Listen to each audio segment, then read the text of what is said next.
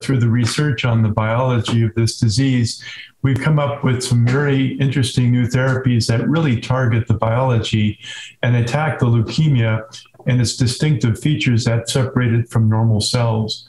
This has been a sea change. It's so different than standard chemotherapy, which typically will inhibit or kill rapidly dividing cells. And we know in chronic lymphocytic leukemia that it's a very social animal, that it requires interactions with its friends in the so-called microenvironment. And from the microenvironment, it can gain sustenance and also derive signals that can help it proliferate and grow.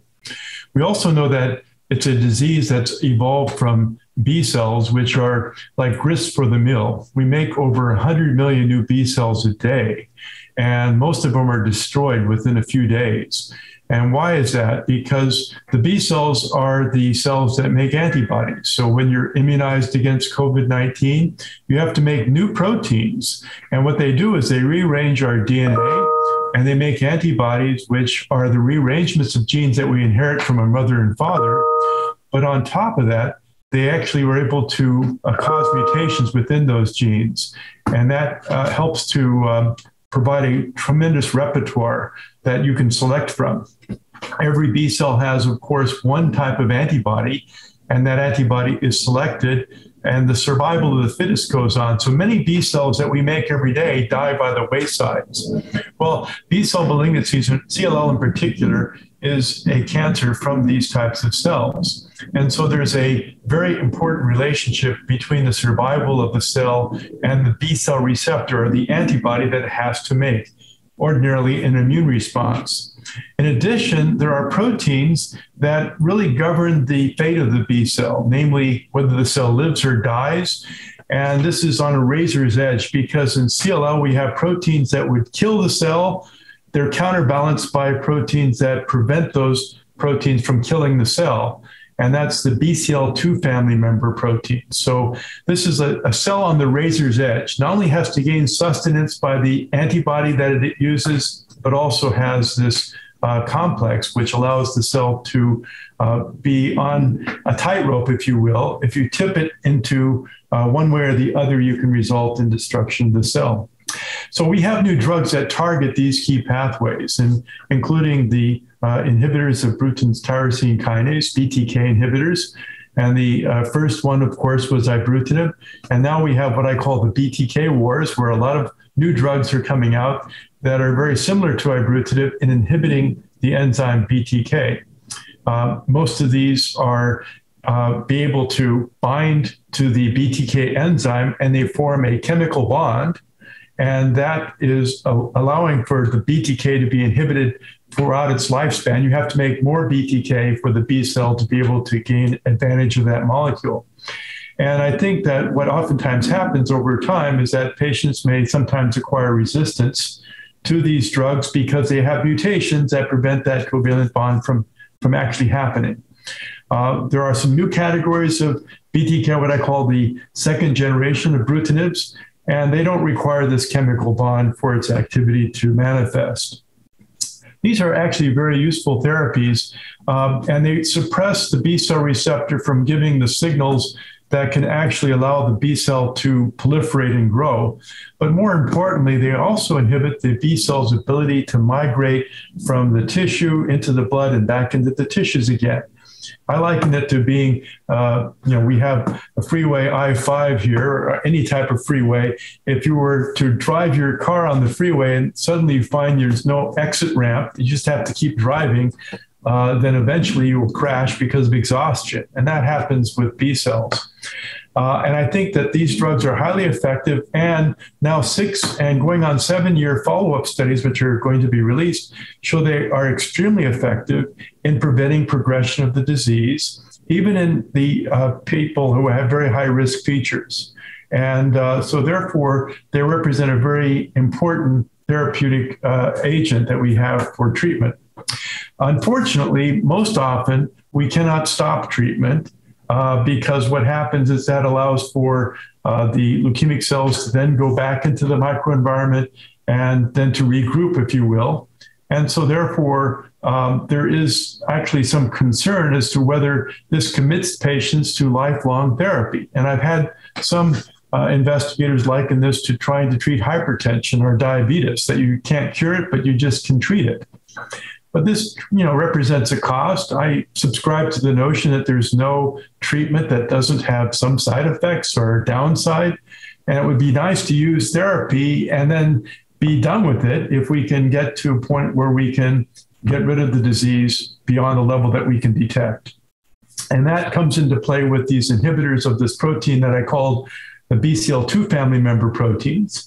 They can actually cause the death of the cell. In fact, their major side effect is that they're so effective that when you use them in patients with a lot of leukemia cells, the leukemic cells can undergo cell death all at once.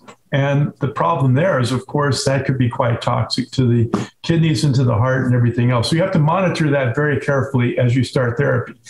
But the good news is that many patients, over 2/3, after a year or more of therapy, may get into a complete response or a very good partial response where you cannot detect any leukemia cells in the body if you go look in the marrow or if you look in the blood, and using very sensitive techniques that are able to detect one cell, perhaps in a million, you cannot detect any leukemia cells.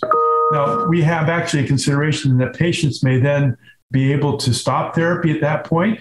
And this is attractive for many people because, why take therapy for years and years when after a year of therapy, I can be done with it and be free of the disease and perhaps not look back and go on with my life. And frankly, I can understand that I would probably feel the same way. And I think this is a very important thing that needs to be discussed with patients. Unfortunately, not all patients are the same, and not all CLLs are the same too. In other words, we have to also figure in whether certain patients might be better suited for fixed duration therapy than other patients. And key among this is understanding the two types of leukemia that we have. We have the type that tends to evolve or develop from a more primitive B cell. And these B cells, they have changed their antibody genes, but they haven't undergone this process of mutation that I talked about in the development of the immune responses. And they express unmutated receptors, and they're derived from a more primitive B cell precursor. And patients who have leukemic cells, which account for about half of patients with unmutated antibody genes, tend to have a disease that progresses more quickly. We find that patients oftentimes require therapy within 3 to 5 years after diagnosis. And also after treatment, even apparently successful treatment with either multi-agent chemotherapy or even these inhibitors of BCL2, they may actually incur a relapse of the disease, even if they have been able to eradicate the disease beyond its detection. On the other hand, there is another type of CLL where the leukemia cells express a mutated antibody gene, and these cells are derived from a more differentiated B cell.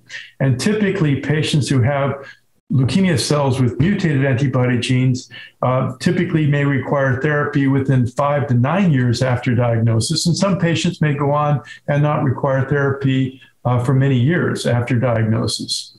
And so this is important because past is prologue. When you enter into therapy, what you had before treatment oftentimes will play itself out after therapy.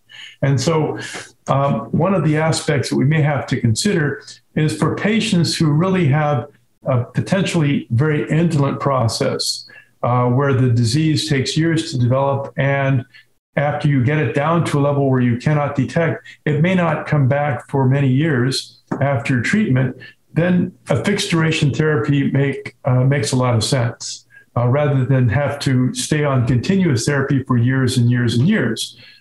Because the advantage there is that you are one and done with the treatment.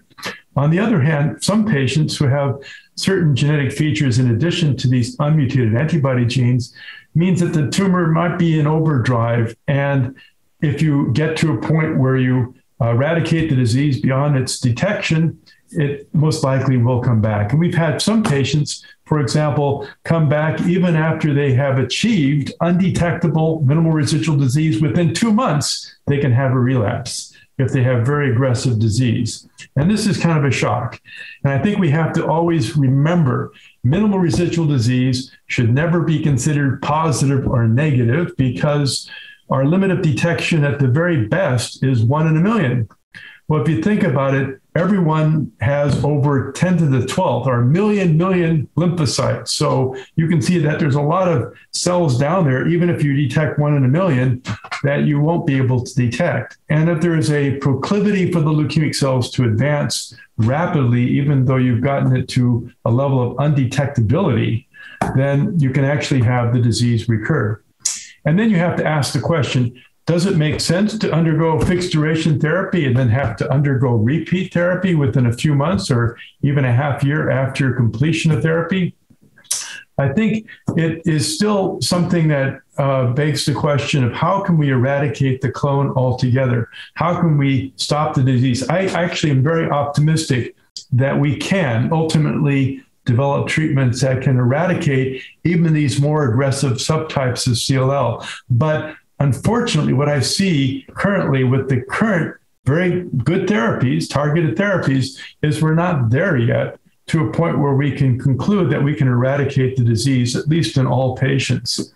And so therefore, there's still a challenge.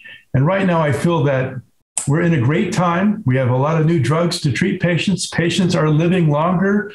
And I see many patients in my clinic that I know would have been dead by now. And actually, it's great. They're great people, seeing their grandkids still at work and doing things that they think that are very productive. And it's gratifying for me as a physician to see that. And that's a testament to the fact that these new drugs having great activity. On the other hand, I also see the future in that what we would like to achieve is a fixed duration therapy where we can eradicate the disease at its roots and perhaps potentially keep it from recurring at all. And I think we can get there, but unfortunately, more work needs to be done. And so we have to continue research efforts. I hope that there's still interest in funding additional research in chronic lymphocytic leukemia, because I think the problems that we are facing with this leukemia are inherent in cancers in general. And how do we eradicate cancer, prevent it from recurring, prevent it from metastasizing? These are big challenges today. So we shouldn't become complacent. We should be able to go on and continue the work to develop new agents that might be transformative, even for patients who have these more aggressive features that make fixed duration therapy perhaps less attractive.